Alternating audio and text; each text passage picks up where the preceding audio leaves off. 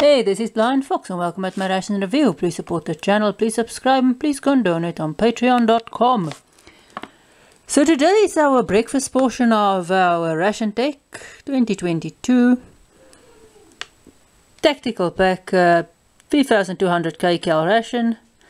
This is a 24-hour ration and it's menu 2. I think I said that already, but anyway, let's see what we're gonna do. We're gonna have a biggie's breakfast. So this is just the sugar. Just put it here, I'm not going to use it in my porridge. Alright, we're going to do the fruit cubes. We're going to do the orange drink since it's breakfast and you need to do it with orange juice, whether it be real actual orange juice or fake isotonic drink.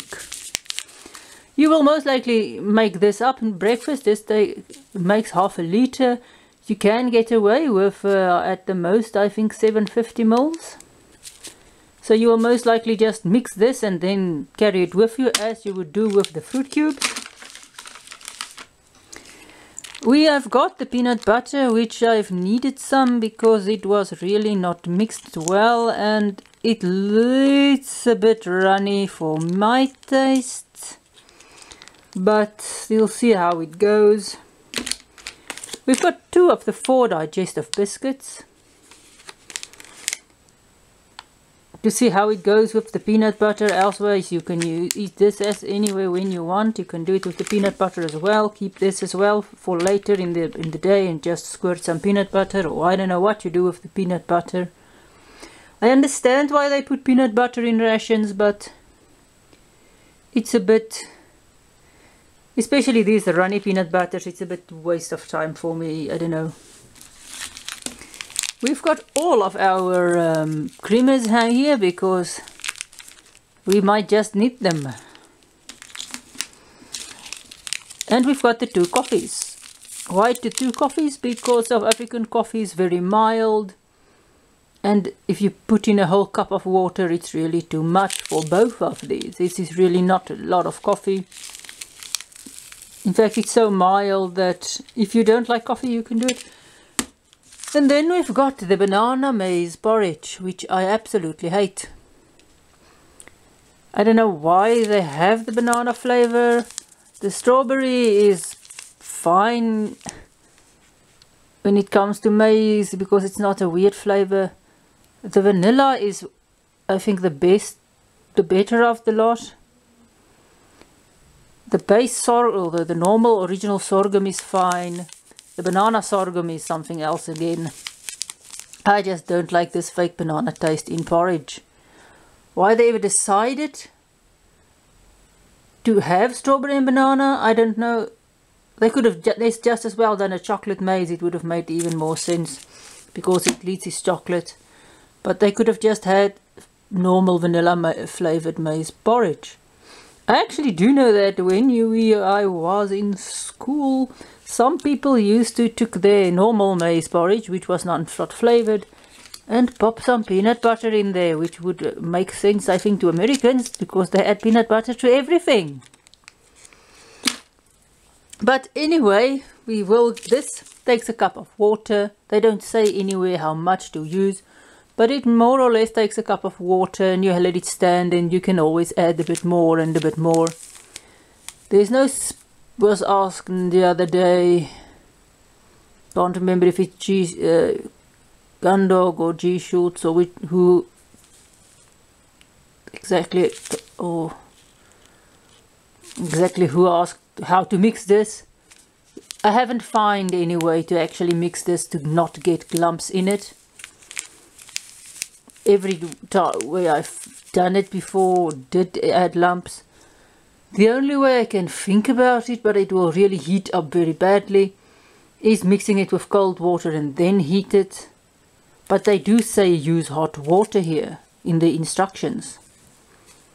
And I don't have a pot to actually ruin in my attempt to do it with cold water. Because I think that most likely would be the outcome.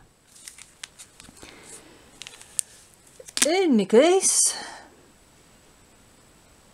or I could try, I'm not going to try it in the microwave. I'm not going to, don't want to clean the microwave if this stuff just decides to boil over. That's the other problem you might have with this, but I haven't, that's the only thing I can think about is mixing this stuff with, but then it's so fine and I don't even know if that would work. But the only thing I can find to make the least lumps is you put in half the water and mix thoroughly, then you put in the rest or some more water and mix, and use a fork. The spooning or this fork is good with this stuff, which I can't find at the moment.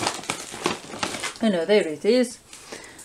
This little bit of a fork isn't enough to actually mix this porridge. I don't know if a stick will work or something, but don't mix this with the porridge with a spoon. The spoon just doesn't have enough force to mix it. Maybe if you use a whisk, but then it might be a bit thick for a whisk as well. The best I can figure is use a fork and mix very, very, very vigorously and for a long time. That's why you put in the water not all at once. I think your porridge will be cold by the time you've actually mixed this. But this is the only way I've ever figured out to get the least amount of lumps, or the smallest little lumps you can get. I think this is just a lumpy porridge. It is just how these porridges work. So we're gonna make some. Okay, I just don't miss. We've got everything here. Bring in the porridge. Let's start with the porridge. Why? Because it's hot still. You can see here I chose the most forkiest fork with the most longest teeth. It's not the best looking in the cupboard, but it's got the longest teeth. And I think I did a good job of removing all of the not all of, but most of the lumps that's in there. This does have a slight raw maize taste. It's got sort of a slight banana-ish taste, which I don't really like. It's sort of a finished consistency, but not as you can see there, sort of runny, but not really runny. You can see there is still fine little lumps in there, I think. So let's do a taste. It does have a fine banana taste. You do get that maize taste, that is raw maize taste.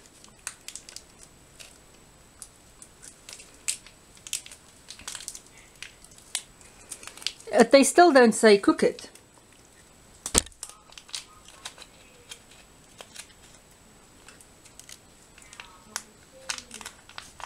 But we will dump in some creamer now.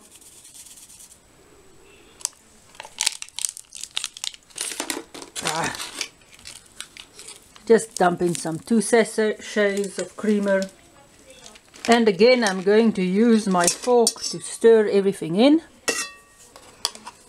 Still got that slightly raw taste because not all of the granules got absorbed, but mixed vigorously. It's got the more creamer taste. It sort of dampens down on the banana taste. And a bit on that raw maize taste, but you still get a raw maize taste with this porridge. It's not good, but well, it is filling. So let's do some coffee. Again, I added too much water. I always add too much water. Let's just put these aside. I don't know, I always add too much water. But because you mix this does cool off a lot. So you might just want to put this somewhere. That's why you use a bit of water, and yeah, this does cool off quite quickly. Needed this a lot.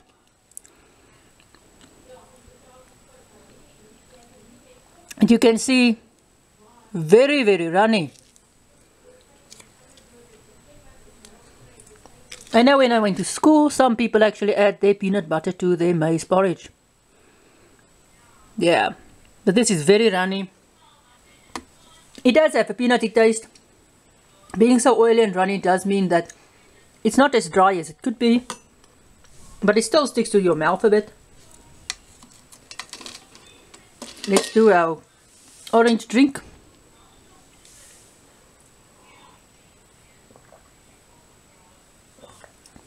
This does have an artificial taste. If you mix this with 500 ml, it's very strong. For me, it's too strong. Add a bit more water and it gets a bit bitter. When it's mixed with 500, it's strong. It almost tastes like a Super C. It's got that astringent taste. It does tone down a bit when you add some water or more water. It's not bad for an artificial drink. It doesn't claim to be anything else. Let's see our digestive biscuits. Very bland. Oat cookie.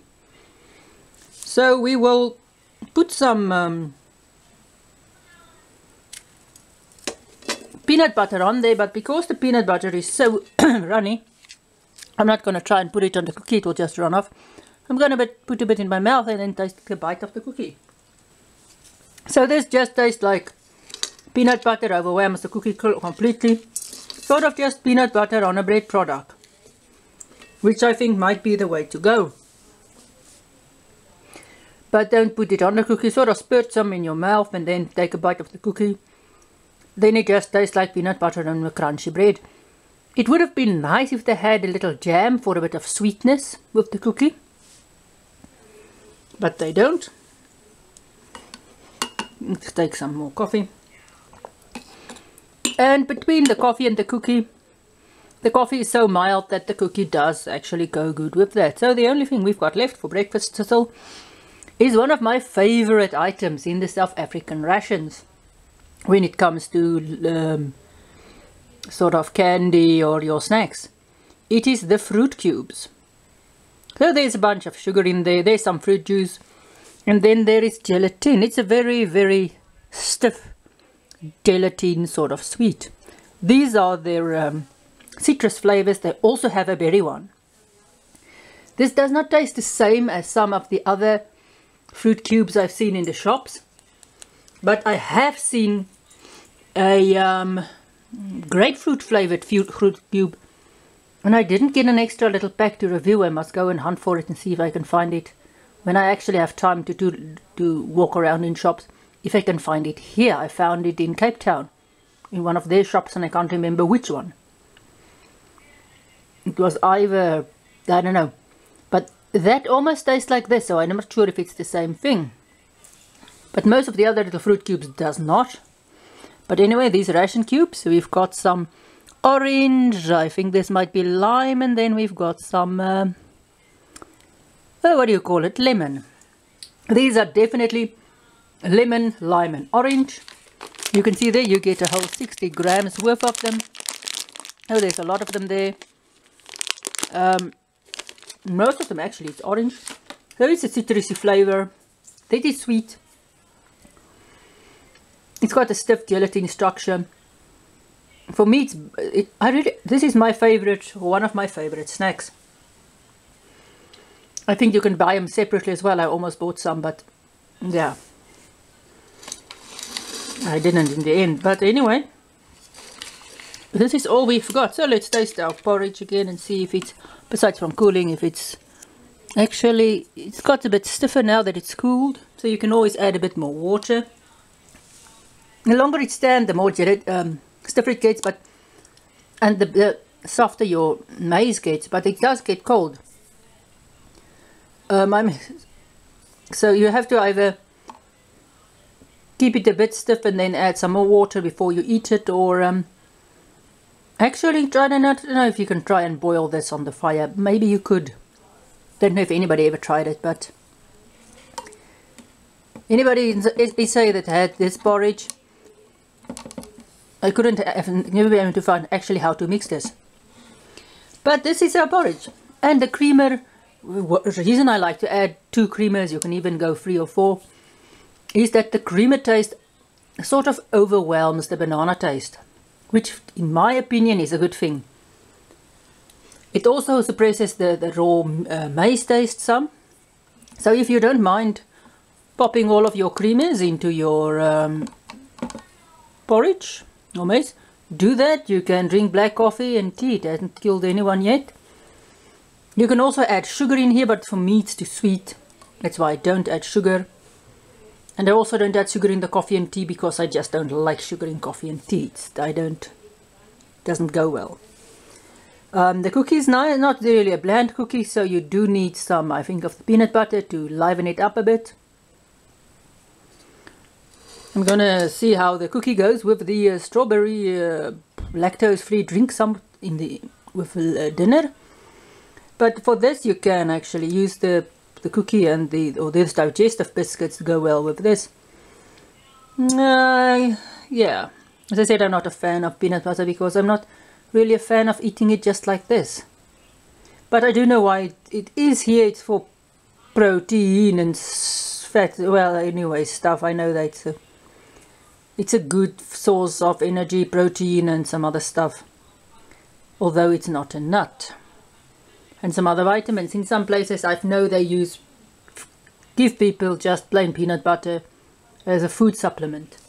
So that's why it's there. The fruit cubes, as I say, my favorite rationy thing.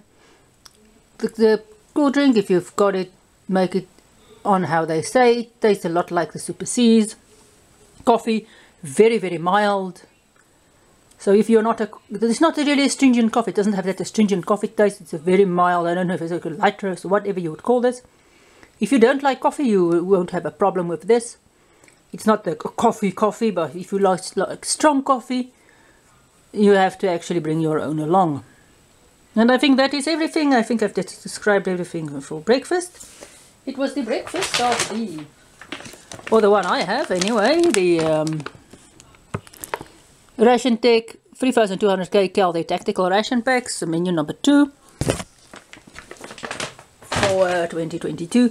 These rations, of course, may vary because they pack it as it is done, and you can order stuff they mostly make for the large, I can't remember the word, but if you're ordering large quantities, sort of pallet worth of cases, it's for the big consumers and the militaries and the whatever expeditions you do. It's not really for the US individually. They don't really market it such as.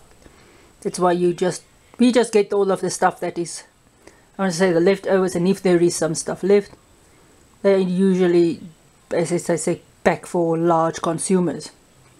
But this is interesting. I hope I can get some of the other rations still, but this was my review, and thanks for watching. Please support the channel, please subscribe, please go and donate on patreon.com, and see you at my next ration review.